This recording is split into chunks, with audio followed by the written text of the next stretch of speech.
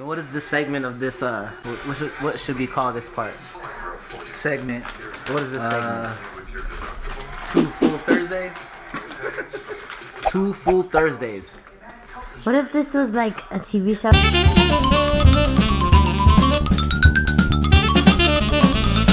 Oh, like there's another camera here. And another camera here. Yeah. That'd be cool. I mean, let's be honest, man. No one wants to watch a video unless it's about 10 minutes. Because everyone, like, most people will be like, you see 12 minutes and you're like, whoa. Right. Well, Yeah, I'll do it while I'm working. Right. That was one of my questions too. Is like, if I were to put any up, if my content was too long or too short, and where would be the cutoff time? Would be 5? Would it be 10? Or would it be 15? Because 15 minutes. like a 20-minute. When I did 20 minutes, I was like, this is basically a TV show now. You know? I was like, no commercials. Yeah. Yeah. I just like, okay, I'm just gonna do this 20-minute one. But one thing about the podcast is, I think you would have to, for anybody to listen to what you have to say, you'd have to have a what they call some type of what is the word, like a presence, like a internet presence, or you know, you'd have to have that type of space, like you're almost like celebrity, like an influencer. Right. Yeah. So like they won't want to care about like what I would have to say yet. But see, that's what I'm freaking trying to tell you guys. I'm freaking coming. I'm gonna come. I'm gonna break right through this mud. I'm kidding. I'm not. Well, I guess the way I look at it is, you know, everyone's got a talent, right? Yeah. And if that talent is, you know, put on spotlight or showcased, then the followers will come. And then if that's what gauges your, you know, recognition, then so be it. But talent's among everything, you know, and then hard work, perseverance, and you'll prevail. Yeah. I don't work that hard. I think with life, like if you, like right now I'm chilling, and I feel like I deserve just to hang out. And if I don't put out anything before, like if I'm hanging out, I have to feel like I deserve to hang out. You I don't know earned if that, yeah. You earned it. Yeah, I earned it just to chill. But if you're just chilling all the time, I'm like, yo, man, you gotta like practice something. Just practice anything, like shuffling cards or something. You know, just exercise your mind so that way it doesn't have to like focus on what's on your phone or what's on TV, and you get like distracted. And I get it, cause I get into the things that I'm into, and I lose track of time. But you know, like you said, like if there was a topic for us to talk about, it would be like, why would people be so attached to technology? Like everybody's attached to it, man. You know? I mean, society, socialism, like Right. connections, you know? Right. But I think a lot of it now is because that's what's cool, you know what I mean?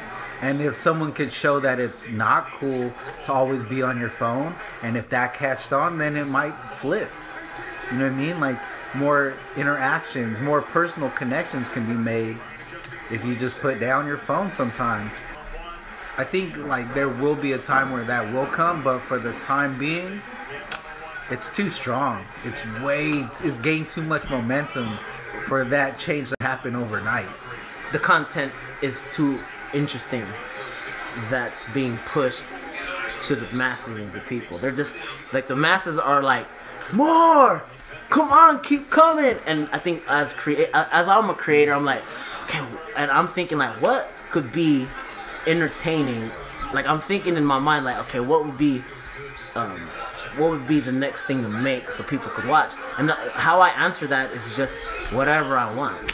It's like, okay, I feel like I'm gonna do this now, and then I push it out to the masses. But like the people that's on the other side, like you could get into anything you want. You know, if it is guns, like okay, you could be a gun professional by 4 years. You would know anything and everything about guns. And meanwhile, your friend started to learn how to cook or bake bread, and now he has like a recipe locked down by making bread, and people get crazy about the information because it's free. It's free. And I can't stand it because they need to lock this mug back down.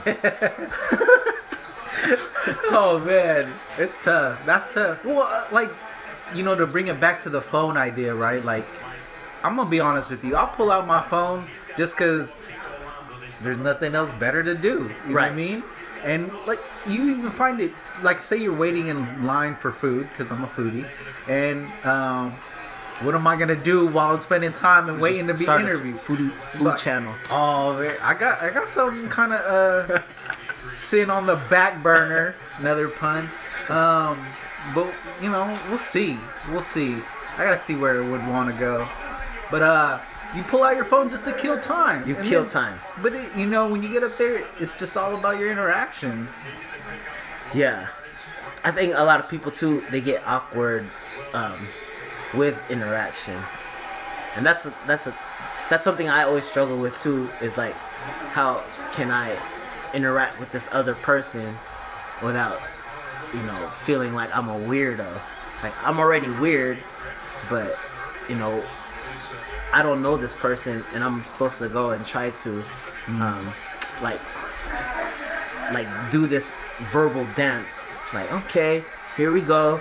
This is what we're talking now. We're getting to this point, and now, you know, it's like, okay, we like each other, maybe not, and then it's like, you walk away from that interaction, like for me anyway, I'm feel like, man, I hope I seem like a cool person, and then, you know, until you meet that person again, and you know, you just have that. It's weird to do that nowadays because now people interact like this. With a profile pic. It's like, I sent a text message. Text this thing.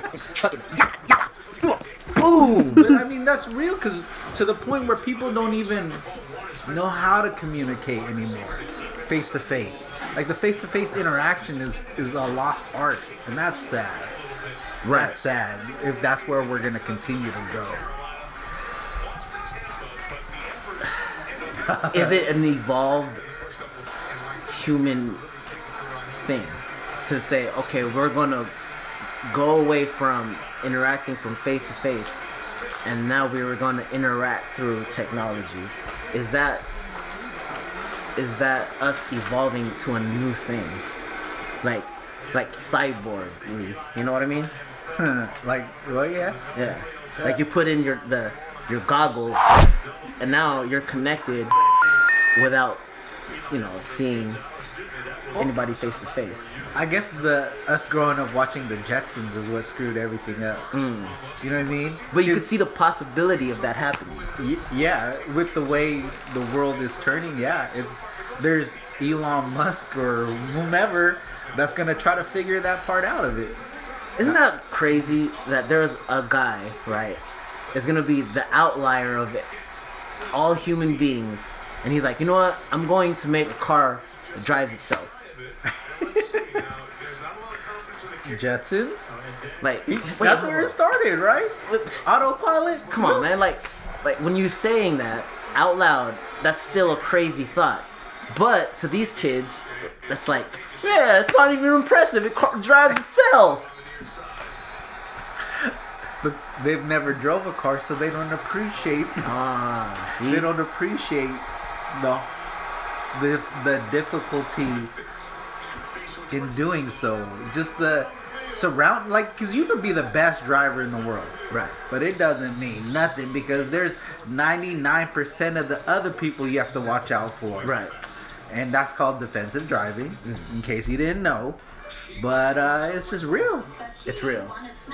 It's absolutely real. And most people drive offensively. They try to get into the lane that they want to get into, and they're very aggressive. So most people drive that way. I don't. I drive very defensively.